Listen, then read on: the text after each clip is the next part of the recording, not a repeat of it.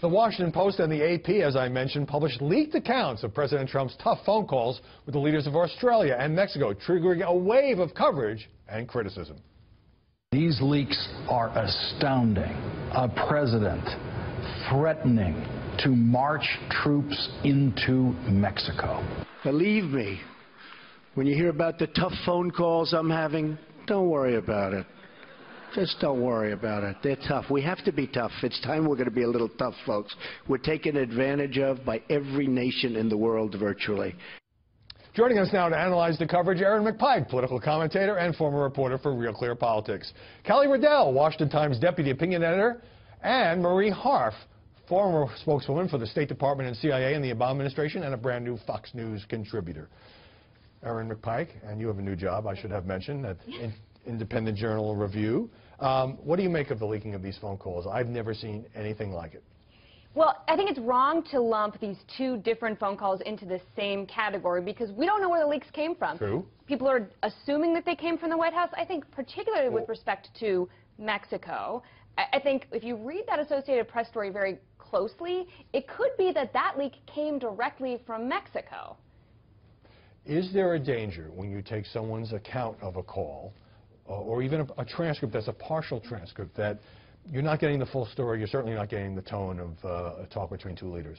Yes, and this is where this AP story in particular went wrong. It was a partial transcript, and then the reporter took their own confirmation bias. They want to put out bad news against Donald Trump, spun it, and then, you know, in the AP story, it never said that Donald Trump was going to send troops down to Mexico to get those bad hombres.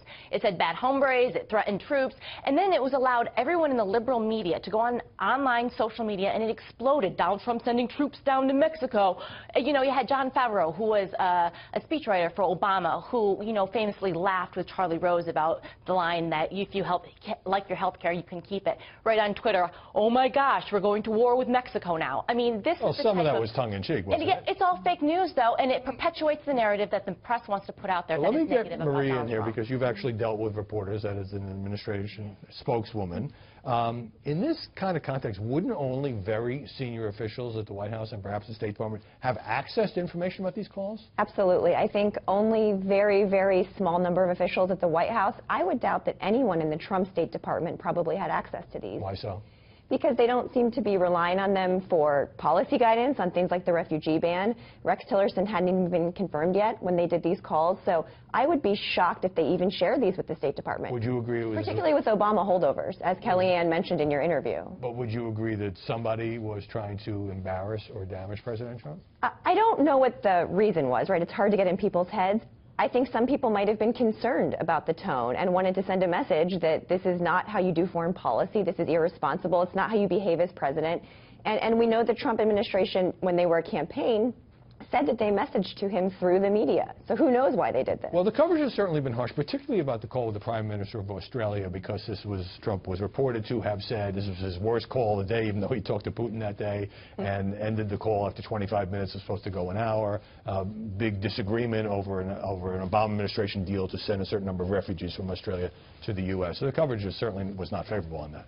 No, I think it hasn't been favorable on either one of those stories. But again, we're trying to get to the bottom of where the leaks came from. And well, we can't. It's somewhat speculation because we don't know who the anonymous sources are. That's absolutely right. Yeah. But speaking of coverage, you know, it just happened over the weekend that a federal judge in Seattle temporarily blocked the president's order on limited travel ban for refugees in those 7 countries. And Trump very strongly went after this judge, called him a so-called judge.